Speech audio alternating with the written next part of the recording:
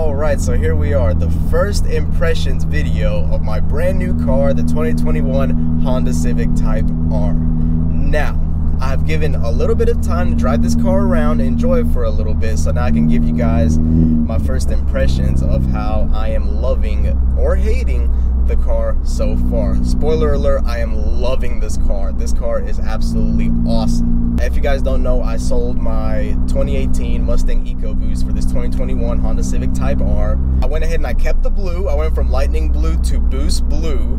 And let me tell you guys, this color kind of reminds me of a Ford Focus RS type blue / grabber blue for the Mustang people, for the Ford people. As for exterior styling of this car is about as crazy, as aggressive of a styling of a hatchback stock as you can get.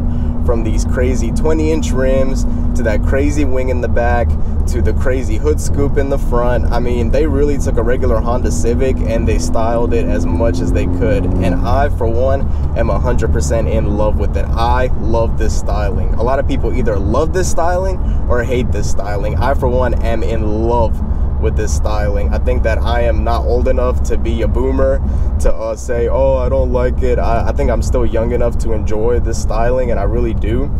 Now, I'm sure, as you guys might be able to hear, this car is not stock. I know that these Type Rs from factory come extremely quiet. The previous owner did a resonator and muffler delete on this and added 2 pipes instead of the 3. I really do like the sound.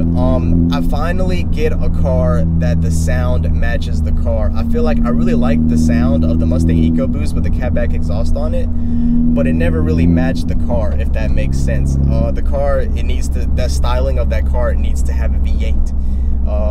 I feel like that's what matches it. I really did like the sound, it just didn't match it with this. I feel like this sound perfectly matches the styling of this car and the fact that it's a hatchback, right? You expect a 4-cylinder sound out of a car that looks like it's a 4-cylinder. Another mod that the previous owner did was an ACUDI short shifter. So apparently I'm still getting used to it, so I'm not 100% sure, but ACUDI is a huge company and they do short shifters, they do a million things. And when I went to Import Alliance, a video on that coming soon, they had their own booth.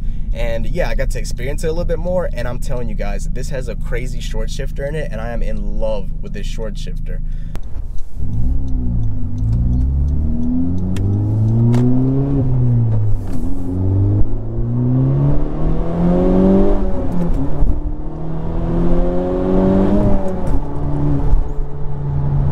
Oh yeah.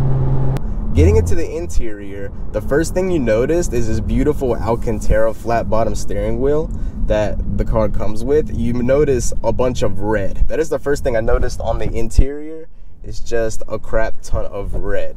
Now, with the blue car, it is pretty controversial. I feel like if I would have gotten a red car or a black car, it would have been a lot better in terms of not, you know, looking a little odd, but I don't mind it. I mean, I really don't. I really feel like this car is pretty much of an extreme in terms of styling, so I feel like the interior and the exterior, it kind of works. It's not too bad. Now, out of any car that I have ever ridden in, this car has the most bolstered seats I think I've ever been in. Now, they're not Recaros, or they don't have a name brand on them. They just say Type R, but these things are absolutely insane. They hold you in super, super well, to the point where I feel like if you're a bigger person, I feel like they're not really comfortable to you. That's how bolstered in they are.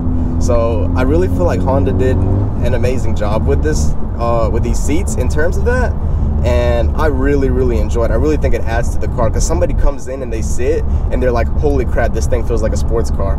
The other thing that you noticed is this beautiful gauge cluster. It's all digital, so that is something that I wanted on the Mustang for a long time, is all digital, and I finally got it with this. It is not perfect because this car is a little bit older. It is still a little bit laggy, not laggy enough to be a problem, but it still is a little laggy. Driving wise, I feel like this car, even though it has 4 less horsepower, this has 306 horsepower and my Mustang has 310 stock for stock. I feel like this has way more power. Now, I've always heard anytime you get a stick shift vehicle, you just feel the power because you can choose what gear you're in. You can choose how much of the power band you choose to be in. You know, you're not letting the computer decide for you as much. And that is true. I feel way more power in this car. But one of the biggest things that I love this car over the Mustang in terms of power delivery is that all of the Mustang's power was really low. In this, the power in this car is completely linear. So the higher the RPM, the more power you feel. So that is really nice. It really gives it a naturally aspirated feel to it, even though it has a really big turbo. So good job, Honda. You guys did an amazing job on that. And this is one of the things that was really lacking on the Mustang EcoBoost, because after about 4,000 or 5,000 RPM, this car, or that car, kind of fell flat on its face. I really did feel like it had nothing else to offer after 4,000 or 5,000 RPM. It kind of just straight down, like no power. Whereas this, it has the famous VTEC, so after 4,000 or 5,000 RPM, you feel it, and after 4,000 or 5,000, you feel that whoa of that VTEC. Obviously not that crazy, but you really do feel that extra punch of that VTEC that Hondas are known for. And feeling that in first person, I can honestly say I can feel what the hype is about. It really do feel it, and you're like, okay, I got one more thing left up my sleeve. That VTEC kicks in, bam, you feel that extra little bit of power.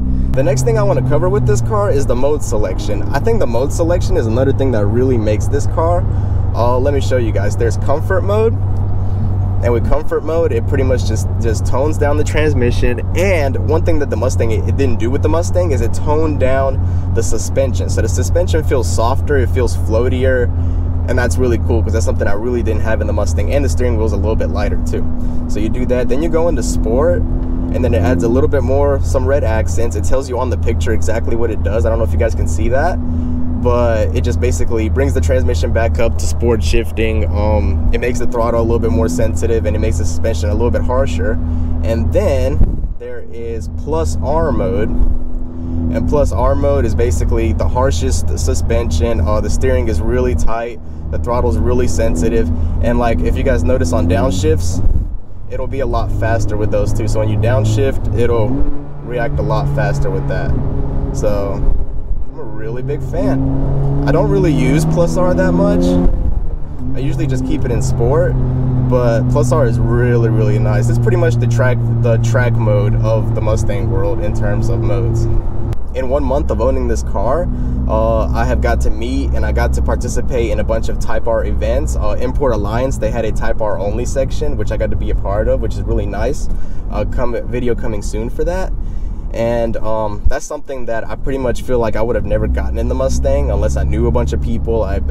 Maybe I should have been a lot closer to the community. But yeah, this thing community-wise has been awesome. I was a little bit scared of letting the Mustang go because their community is so big and there's so many people involved. But so far, I'm in love with the Type R community, and I made a lot of cool friends in just 1 month. Tell me if you guys are a fan of this new style of video. I'll try my best. So yeah, with that being said, guys, like, subscribe. I'll see you on another video, and peace.